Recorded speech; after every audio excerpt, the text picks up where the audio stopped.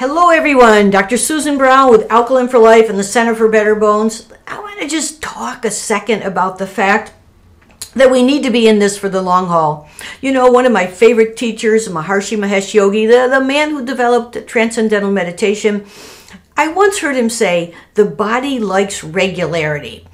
We have an amazing body, billions of cells doing hundreds of thousands of things every second, but it likes regularity. And one area where we see regularity to be real important is with the nutritional supplementation, to have a constant flow of the nutrients to the body.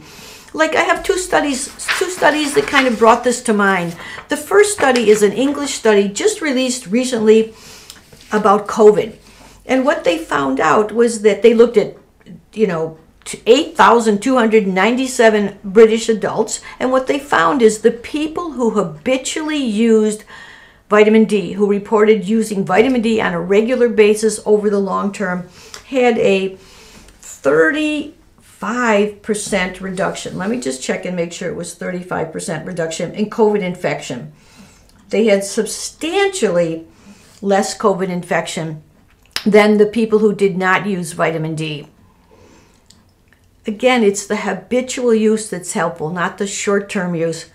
And on the other hand, we have a study, actually here, a clinical trial, again with COVID. And what they said was, let's take people who have COVID symptoms, who get COVID, let's give them a bunch of vitamin C, this was 8,000 international units, and let's give them a bunch of zinc, 50 milligrams of zinc gluconate.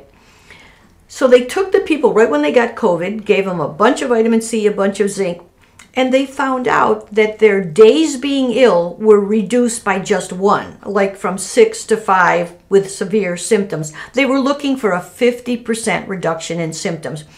So they conclude, well, they say zinc and vitamin C doesn't help any. It only reduced it by 1 day. In my case, if I had COVID and I got 1 day less of severe symptoms, I'd be pretty happy about that. But my point here is more that it's not what we take maybe immediately when we have the problem, but it's the habitual intake. If everyone had been taking like zinc, which helps to prevent the infection from entering the cells, and taking ascorbate to boost immunity, would we not have a different outcome?